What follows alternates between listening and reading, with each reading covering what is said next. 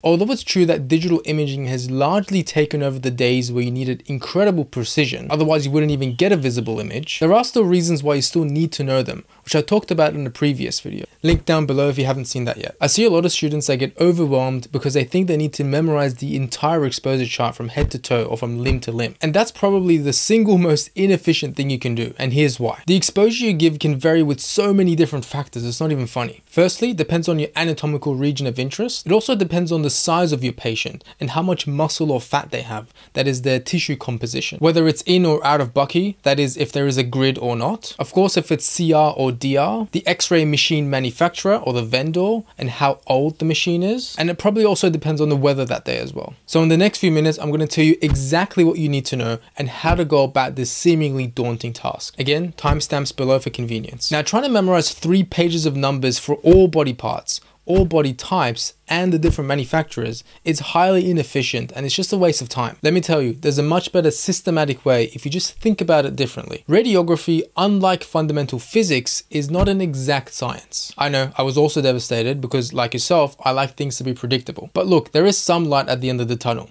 Here's what you need to do. And this is the key takeaway from this video, okay? Instead of memorizing them all, just memorize a few key ones and then guess the rest. Alright, that's it. Thanks for watching. See you in the next video.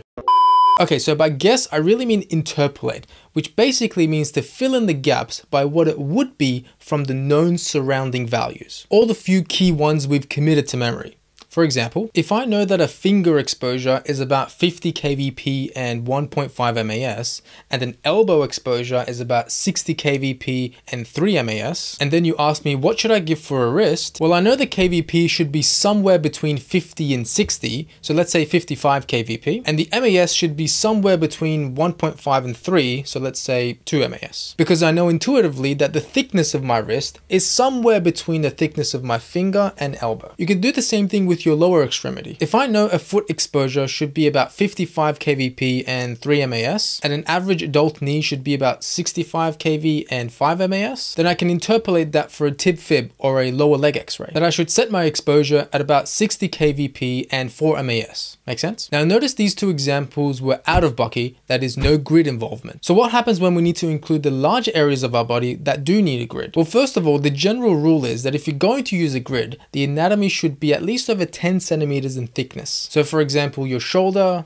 your hip, some femurs, etc. And the other rule is that you want your kVp to be at least over 60, and that if you're taking out your grid, you would drop down your exposure by about 5 kVp and roughly half your MAS. Now, of course, these are all just guides, but they do seem to work well with this exercise. Now, let's try this with our earlier examples. Let's say that I know a shoulder x-ray exposure for the average adult is about 70 kVp and 12 MAS, and a finger exposure, which I mentioned earlier, was about 50 kV and 1.5 MAS. And then you ask me, what should I give for an elbow x-ray? Well, the thickness of my elbow should be somewhere between the thickness of my finger and shoulder, roughly. Okay, so let's consider the shoulder exposure first. It's generally done in a grid, but the elbow isn't. So if I take out the grid, my kVp comes down from 70 to, let's say, 65 kV, and my MAS from 12 to about 6 MAS. So given that the thickness of my elbow is somewhere between my finger and shoulder, it should make sense that the exposure is somewhere in between. Right? It really all fundamentally comes down to what thickness of anatomy am I trying to penetrate. Halfway between 50 and 65 is about 57, 58 kV, and halfway between 1.5 and 6 MAS is about 3 to 4. And there you have it. That's what I would give for an elbow x-ray for the average adult. It's very close, and in fact close enough to the official exposure we said, which was about 60 kVp and 3 MAS. That wasn't too hard, was it? Here's another example. If I know that the average hip x-ray exposure for the average adult is about 75 kV and 25 MAS, and a foot exposure is about 55 kV and 3 MAS, how much would a knee exposure be? And in this case, I'd say the typical knee is a little smaller in thickness than just straight in between the hip and the foot. So whatever we get, I'll just decrease it a bit. All right, so starting from the hip,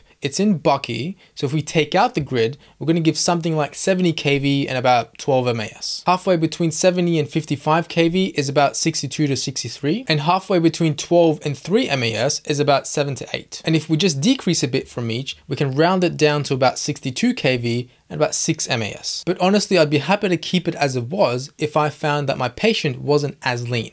Are you getting it? Are you getting it?